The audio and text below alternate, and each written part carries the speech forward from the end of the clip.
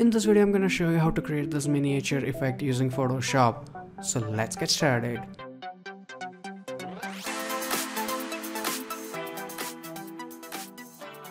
Hey, what's up guys, Dhruval here back with another video, and as you can see this is the final output. Now come to think of it, miniature tutorial is basically a composition tutorial. So what makes it different from a regular composite? And that is selection of your background photo. So as you can see we have piano keys and playing cards in the background, and when I put a full-size human right next to it, it ends up creating illusion that it's a miniature effect. And after that I just added some particles and some color correction and color matching and all that stuff. So we will see how to do all of that in this video. So I'm gonna go to File, Open, and select the background photo here and open it.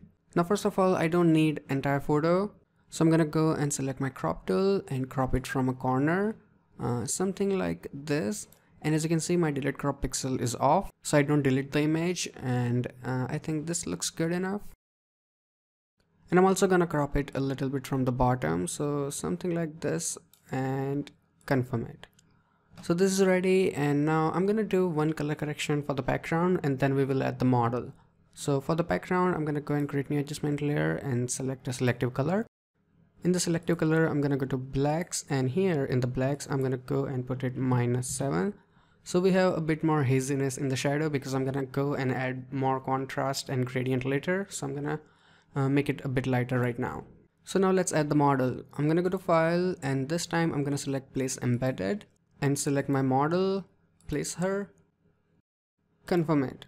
Now first of all we need to remove the background, so I'm going to select my right click quick selection tool, and I'm going to make a quick selection, and I'm not going to spend too much time doing the details, and make sure you are on the plus option here and then do the selection.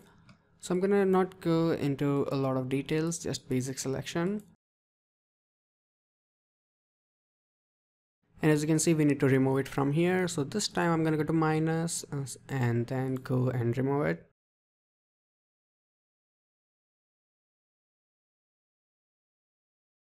So the basic selection is ready, and after that I'm gonna go and apply a layer mask. But now if I zoom in, as you can see the hair, they look terrible, so I'm gonna right click here and select and mask. And here I have my the refined brush tool selected, the second one, and then I'm gonna go and paint on the edge of her hair, and the Photoshop will take care of everything else. So just go and paint on the edges properly. So as you can see this was the original and this is the after. Looks a lot better. Then go and hit OK. Let's zoom out a little bit and I'm gonna make the model smaller. So press Ctrl T, hold your shift key and make her smaller, something like this. I'm gonna go and put her here.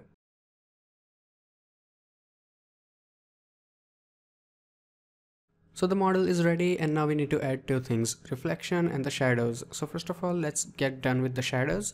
So I'm going to select my model and press Ctrl J, and this one at the bottom, this will be the shadows. So just double click here and rename it to shadows, and we don't need layer mask right now, so right click here and delete the layer mask.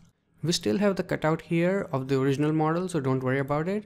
So make sure your shadow layer is active, and after that in the blend mode go and change it to multiply. So we have all the shadows here, but we don't need the outside area. So what I'm gonna do, I'm gonna actually hide everything, and then we will only bring back the context shadow, as you can see here. So to do that, I'm gonna go and apply a layer mask on the shadow, but when I apply it, I'm gonna go and hold my Alt key, an option if you are using Apple. So hold your Alt key and then apply the layer mask. The data is still there, we just cannot see it. So now I'm gonna go and select my brush tool, and in the opacity make sure it's 100%, right click, and the hardness is 0%. After then zoom in and then paint with white color since we want to bring it back. So I'm gonna go and paint here, and as you can see now we have the shadow that was actually on the real image. You don't have to paint it, and of course it will only work if you have a photo shot in a studio. But it's a cool trick that I wanted to share, and it's pretty old but not a lot of people know about it. So as you can see now if I turn it on and off, the difference it makes is amazing, and it also looks realistic since we took it from the real photo.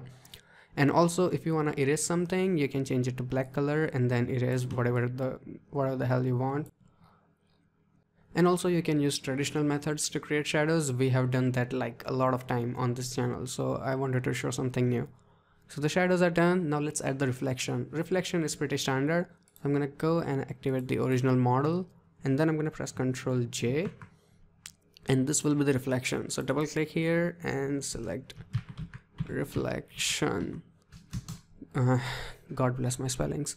So the reflection is here, and after that I'm gonna go and press Ctrl T, right click and select flip vertical, and then go and put it down like this. Now as you can see, here's the problem. The distance between the dress and the leg, it's too much. So we're gonna use perspective for that. And to do that, hold your control key and then drag one corner like this, and then move it a little bit. Don't worry if you lose a little bit data, it's completely fine. Once we blend it, no one will notice. So I'm gonna go and put it down like this and a little bit like this. I think this is good enough. Confirm it, and then in the blend mode, go and change it to soft light. So we have reflection something like this, and then put the reflection under your model so it doesn't overlap here, and then reduce the opacity until it blends properly. We don't need really strong reflection, just a little bit something to make her more grounded. So I think this looks fine. At 30%, you can keep it whatever you want. So the basic composition is ready, and now we will do some color correction, and I will start with the model. I'm gonna go and activate the model, then create new adjustment layer and select selective colors. And before I do anything, I will turn on the clipping mask. So turn it on, so when I change anything, it will only stay on the model. So first I'm gonna go to my blacks, and in the blacks here, I'm gonna go and add 6 points. We need to add a bit more contrast in the shadows. I will show you why. So after that, you can go to your neutrals, and here in the blacks, go and make it -20. So it will help us to match haziness in the shadow here with the shadows of the model, and it will blend things better. And after that, go to your whites, and here in the blacks, go and make it +20. And that's it. So if I turn it on and off, as you can see, now the model blends a lot better with the background. Now we will apply the adjustment layers that affect model and background both. So for that, first of all, I'm gonna go to the adjustment layer and select curves. And the curves, I'm gonna go and make the highlights a bit darker, but I will keep the shadows right where they are. So we will get this look that will work really nice with the snow particles. So this looks nice. Then go and close it. And after that, I will apply another selective colors that will affect both of the images. So first of all, let's go to yellows, and in the yellow, I'm gonna go and make it -35. So the keys on piano don't catch too much attention. And after that, I'm gonna go to my blacks, and in the blacks, in the yellow, I'm gonna go and make it -11. So we have a little bit of blue tint in the shadows, and in the black itself, I'm gonna go and make it -5. Looks good, then close it. Now I'm gonna go and apply a gradient on the edges, and before you do that, make sure your foreground color is black, because we will be using foreground to transparent gradient. So go to your adjustment layer and select gradient, and here in the gradient type, foreground to transparent, then hit OK, and in the style it will be radial, angle will be 90 and reverse it so it's outside, and in the scale I'm gonna go and make it 177, and then I will move the gradient a little bit here so the main focus is on the model. Then go and hit OK. After that, in the blend mode of the gradient, go and change it to soft light, and then activate your layer mask here, get a brush tool and make sure you have black color, and make the brush really big, use your bracket keys for that, and make it size of the model like this, maybe a bit more bigger. Then do a single click, maybe couple times. So now only the edges are darker and not the model, and we also have really nice amount of contrast in the image. So everything is ready, and now we can add the snow particles, and for that, go to file and then select place embedded, select your snow texture, place it. I'm gonna go and make it a bit bigger. So hold your shift key and make it a bit bigger, and then move it. Then confirm it. After that, go to your blend options here and then select the screen. So the black parts are gone and we only have the particles. Now as you can see, the texture is really strong. So for that, I'm gonna go to my adjustment layer and then select levels. And then I will turn on the clipping mask. So whatever changes we do will stay on the texture. So basically, I'm gonna go and bump in more contrast in the midtones. So the texture looks more even. I think 0.74 looks good. Then go and close it. Now as you can see in the background image, this portion and this portion both are out of focus. So same thing will happen with snow. So I'm gonna go and activate my snow texture here. Then right click and select convert to smart object. And after that, I'm going to go to filter, go to blur gallery, and then select tilt shift. And in the tilt shift, my amount is 22, but it depends on your image. For this one, 22 was good enough. And after that, I'm also gonna go and move it a little bit here. And then I'm gonna go and also decrease size of this thing. So we have very little particles in the focus, only the ones near the model. So let's go and make it a bit more smaller. I think this looks good enough. Then go and hit OK. So as you can see, now the snow looks much more realistic. And we also need to add a little bit motion in the snow since it's falling from the sky. So I'm gonna go and apply another filter. So go to filter, blur, and this time go and select motion blur. And in the motion blur, my angle is 41 and my distance it's 11. Then go and hit OK. So if I zoom in and if I press Ctrl Z, as you can see, now there is a little bit more motion on the particles. Looks more realistic.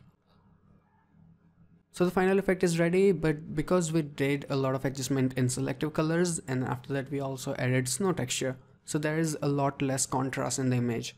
To fix that, I'm gonna go and apply new adjustment layer and I'm gonna select curves, and these curves, they will go on top of everything. And then I'm gonna go and bring down a little bit more contrast in the shadows somewhere around here, and then I will put a dot here so the highlights don't get affected too much. So I think this looks good enough, then go and close it. So the final effect is ready, but I think we did a little too much in the tilt shift blur. So to fix that, this is the benefit of using smart objects. So I can simply just double click on the blur gallery here. The box will come up, simply hit OK. And here I think I don't want this much fading, so I'm gonna go and put it a little bit here. And then I'm gonna keep it on the top here and then bring it down slightly here. So these particles, they are not blurred too much. So I think this looks better. Then go and hit OK. So let's press Ctrl Z and look at the after before. So now these particles, they are also in focus and they look better. So this is the biggest benefit of working with smart objects. So that's it, and this is the final output. And of course you can modify it however you like. So I really hope that you guys learned something from this video, and if it did, hit that like button, and if you have any kind of questions or suggestions, ask me in comment section below. So till then, goodbye, take care, and have some fun with Photoshop.